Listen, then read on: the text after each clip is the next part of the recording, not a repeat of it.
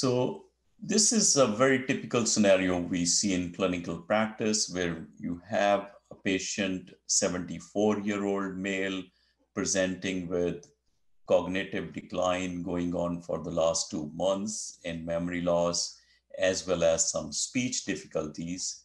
And MRI brain, as you can see, we have different sequences, FLAIR, T2 post contrast, showing you a very ugly necrotic enhancing mass with a lot of swelling and edema in the right cerebral hemisphere, and also has some areas of restricted diffusion in the solid part.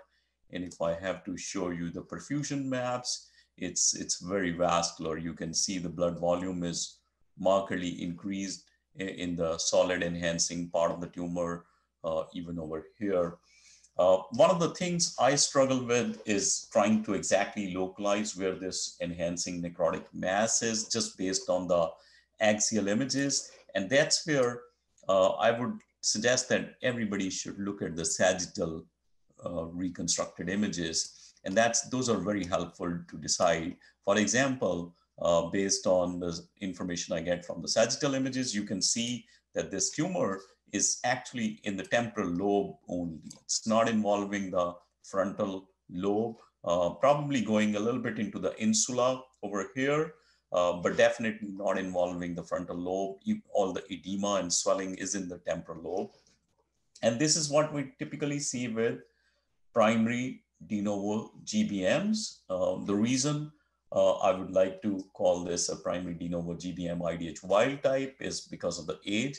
More than 40 years. This patient is 75 and presenting with subacute neurological deficit.